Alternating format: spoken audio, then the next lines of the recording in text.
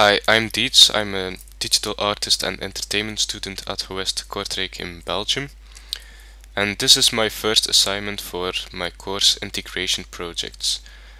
What we had to do was, the first part of the assignment was to make the beginning of the game with a tutorial given to us by the teacher. The second part of the assignment was to make a mod that made your game personal, like different from any other student. First of all, I want to apologize for my English because it's not my native language and it's not perfect. And I also have a cold, so please bear with me.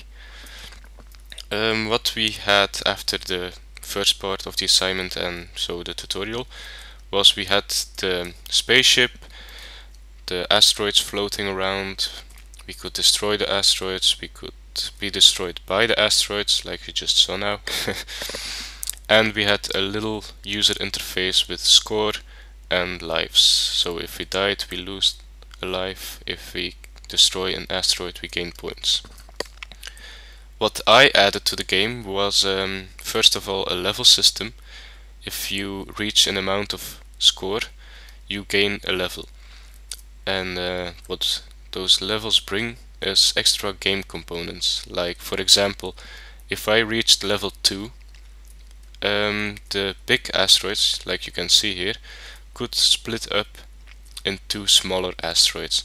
It only has a 15% chance of doing that though, because I wanted to make it harder when you gain more levels. So at level 6 or something it's 30%, at a higher level it's 60% and so on.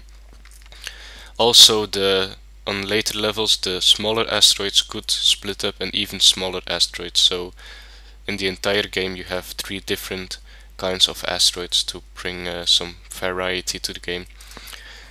A second thing that the level system brings is at level 4, 10 and 16 I think, an extra asteroid spawner comes into game. So it becomes harder to survive, more asteroids come into the game, more asteroids split up into smaller asteroids, so if you gain levels the game does become harder and you will have to be good to survive. But that's the point of the game. I don't want to make the game too easy because I would like to work with a high score, and if the game is very easy the high score would be beaten by any random player. A second thing I added was at the end of the tutorial, so part 1 of the assignment, the asteroid spawner was just in the middle of the screen, so you could pick your place on the map, just point toward the asteroid spawner and just spam bullets. You would gain loads of score by just spamming one simple button. So that was kind of boring, so what I changed is I gave the asteroid spawner a random positioning. I thought that was cool because every time you play the game it will be a little bit different. You can never say, oh, I'm just gonna stand on that place because I know the asteroid spawner is gonna be there. No, it's always gonna be different, so every time you play the game it will be a little bit different. And then what I also added was power-ups. That's the sparkling things you can see here. Every asteroid has a different chance of dropping one of those power-ups. It's not that big, but big enough to see a few of them in the game. And there's only one power-up, and that's the sparkling thing. But the thing is, the one power-up has a random chance of giving you something.